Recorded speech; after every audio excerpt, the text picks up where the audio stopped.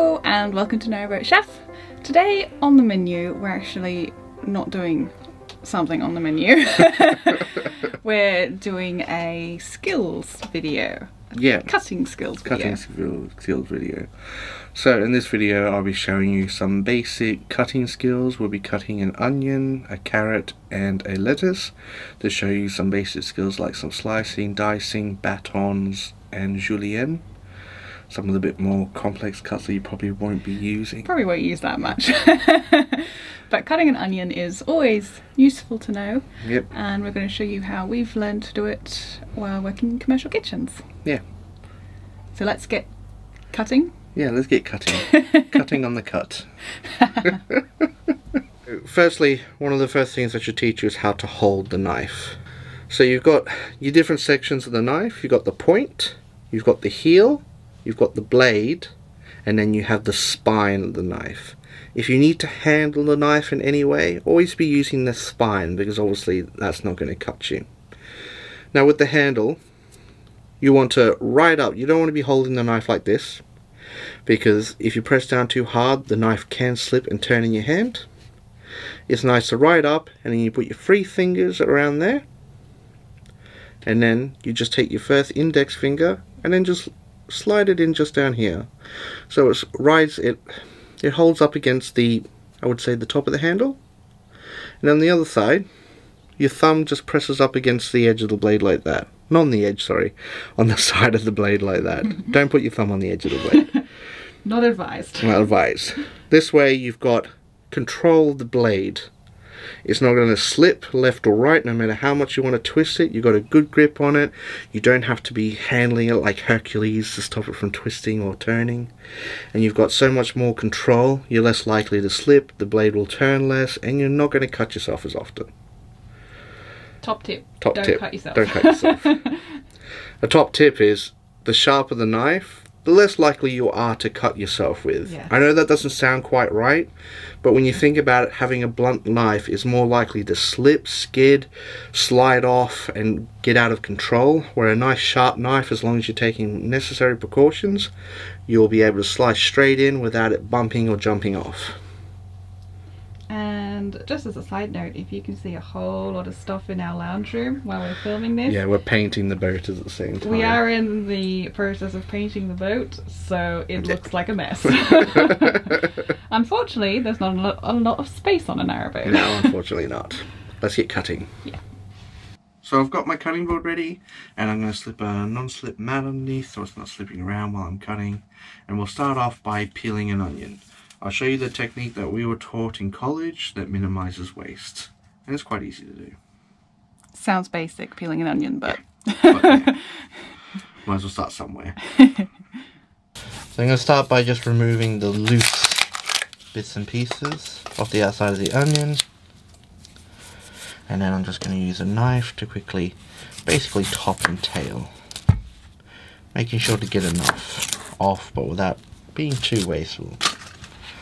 And I just grab the edge of my knife without cutting through, just going through the top layer of skin, and just make a very, very shallow incision across the edge. Now just using my nail, I can get under and just grab that top brown layer and then just peel it back. Sometimes the first layer of onion will have, it'll be all like, how do I say, like dried out and tacky and stuff, so don't be worried if you just have to remove that layer as well.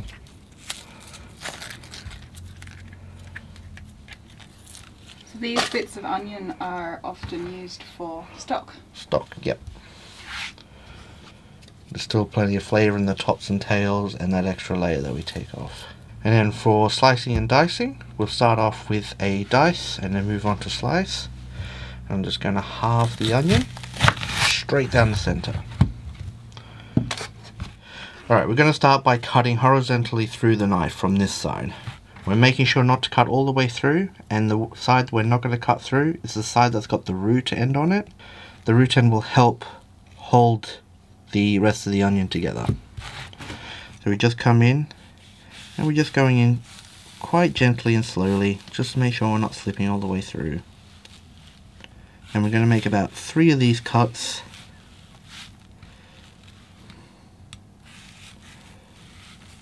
To get the size that we want. Obviously, if you want smaller, you would make more incisions, and you want bigger, you'd make less. Now we're going to go down from the top, making sure not to go all the way through to the end, like our horizontal ones. We're leaving this area as a binder. So we're just going to slice down, leaving enough room in between to get our nice dice.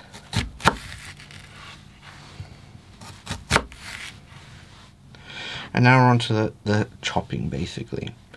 And whenever I'm cutting, with most vegetables and that, I'll make my hand into a claw or a paw shape.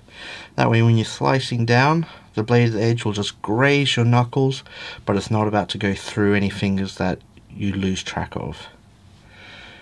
And always make sure your thumb is tucked up. Everyone seems to forget the thumb, even me. And we slice down. Every time we make a slice, we want to move the knife slightly forward as well as we're going down. We want a nice slicing motion, not straight down. We want to move forward and down. So we're using the nice edge and letting the knife do most of the work. So next I'll be slicing an onion. Are you starting to cry? Yeah, a little bit. So there's 2 directions you can slice a onion from.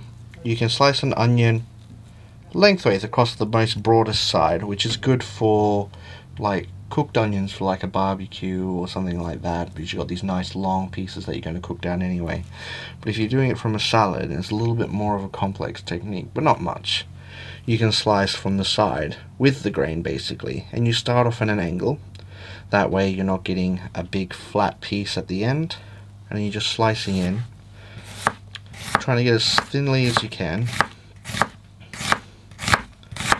That way you get these nice thin slices, and this is really good for salads and a lot of Asian dishes. That way the onion's not too long and it cooks just as well as the other way. And there we go. So I'm just going to cut it the other way that I mentioned earlier, just straight down, and these will just be straight down cuts. I do have to keep reminding myself to cut slower, because if I cut too fast, no one will be able to see anything. There we go.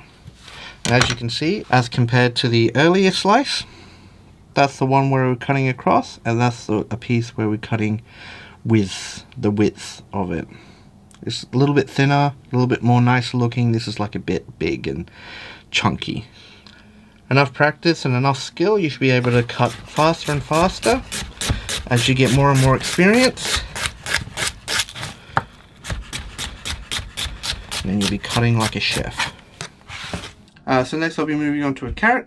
I'm just going to do a quick peel of it, then I'll quickly show you how to do bâton, and then I will show you how to do some juliennes. Bâtons are quite simple. That's the word is describing, and julienne is just very tiny versions of bâtons.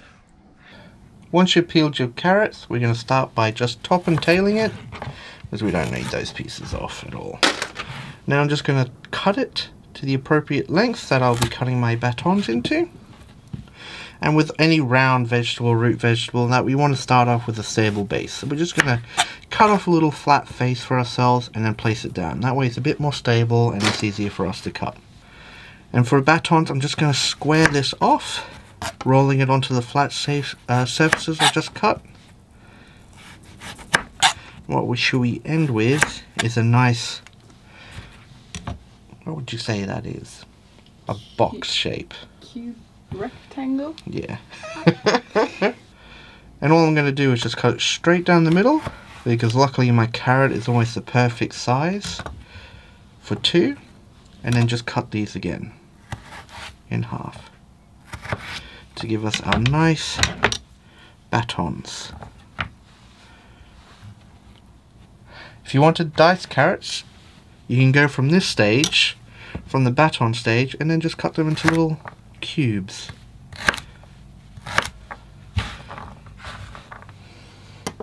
Just like that. Now we're going to move on to julienne, which is by far one of the more difficult ways of cutting vegetables. But I will show you a cheat way of doing it, which is also doesn't waste as much of the carrot either. So I start off with the bit, and I start off like the batons, cutting off a length for the size that I want my julienne, and then I will make a little flat surface, but not for cutting, for peeling. This is my secret to julienne carrots. You use your peeler and you try to get as thick peels as you can, just peeling the flat surface.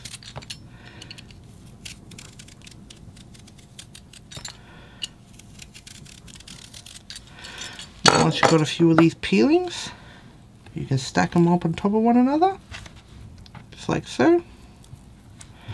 Cut away the uneven edge, and then you just very thinly slice it using our claw hand and our knife movements.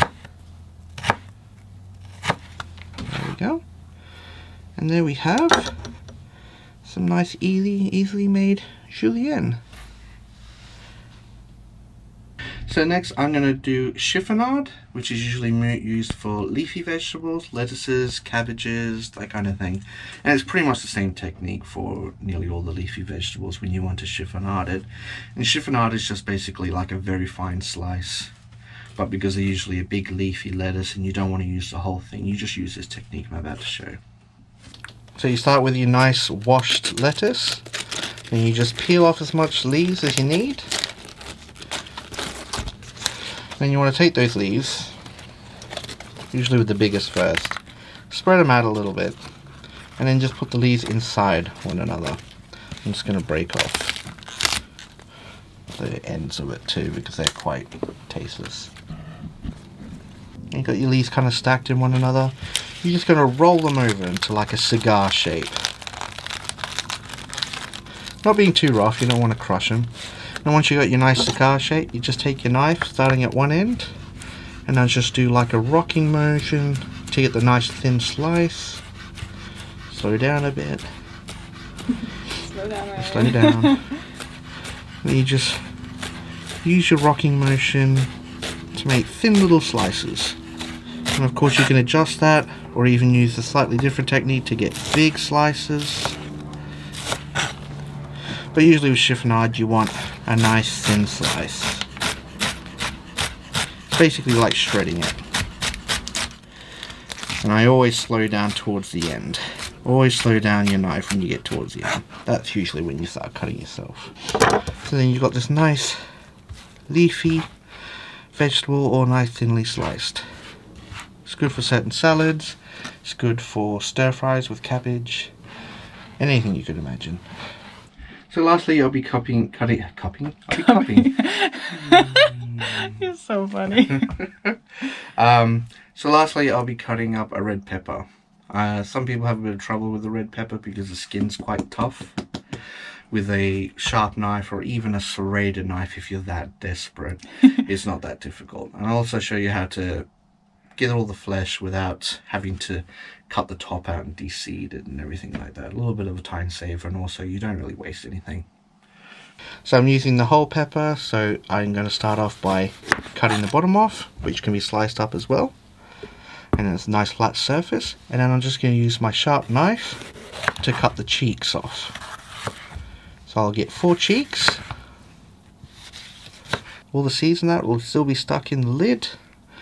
And if I'm not too fussed about using this, I will just throw that whole thing away, and there's not really that much wasted. It's just these little bits here. But if you do want it to keep it, you can just slice the seeds off. Get rid of the seeds and stuff. Straight through like that, like I've sliced through. And then you just remove the top, and you can use all of that. And then we've wasted none of the flesh when we remove it all like that. It's all available to be cut. So then I'm going to start by slicing it, and then I'll show you a quick dice. So I've got the skin, the tough side out, because my knife is nice and sharp, and I'm just going to slice down through, because once you get through that that tougher outer bit, it's quite easy to slice after that. You can slice it the other way, but I find it's a little bit more unstable and you keep having to push it down, which I find kind of annoying. If you're using it for a particular thing or you don't like any of the pith or anything in it, you can lay it down with the skin on the outside.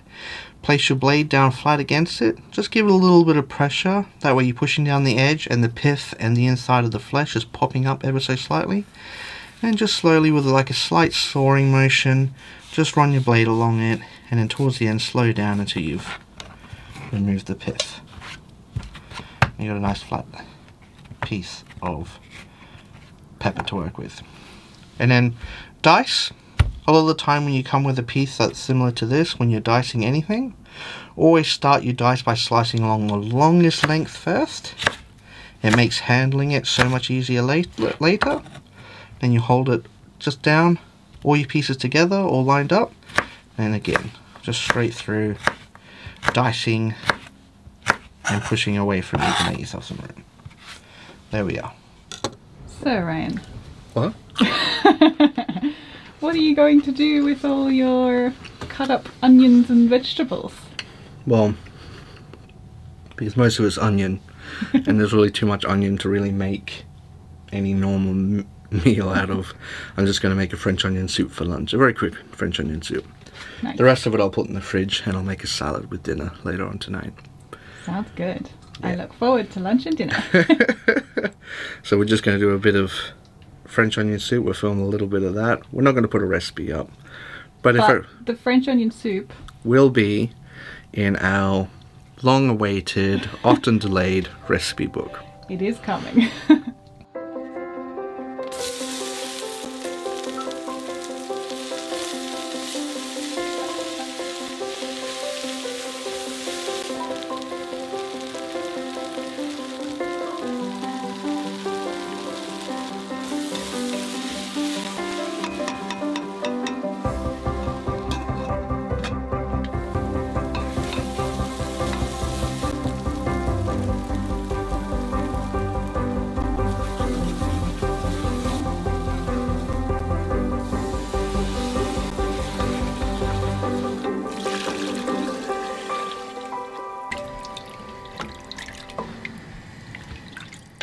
Thank you for watching our first skill video. Well, second skill video. We did knife sharpening, didn't we? Oh, we did, yeah, okay. So our second skill video, we're thinking of calling it Masterclass, making a separate series out of it. Masterclass series by Narrowboat Chef. Just let us know if you enjoyed it, or if there's any other skills you'd like us to teach you. That'd be quite interesting, some of the ideas people come up with. Yeah, maybe some eggs. Maybe some like boiling an egg, poaching an egg. Yeah, that could be a good one. Yeah, egg video. Yeah. We're going to go and enjoy our French onion soup. Yeah. I was like, is it really French onion soup? We kind of like cobbled it together. Our French onion soup. It smells awesome. Making my mouth water, Ryan. Yeah, it's not quite finished yet, so. But you're such a good chef. But before we go, we'd just like to say a quick thank you to some new patrons. We have some new apprentice chef level patrons, Liz Williams, Carolyn Staines and Robert Schwartz. So thank you very much, guys, really appreciate it. And thanks to all our patrons. All of our patrons, yes, definitely. Yeah. And all of our viewers in general. And all our viewers. We love you all. And we will see you next time. Oh, also, as always, don't forget to like and subscribe. Bye. We'll see you next time. Bye. Alright, if I lift this one out.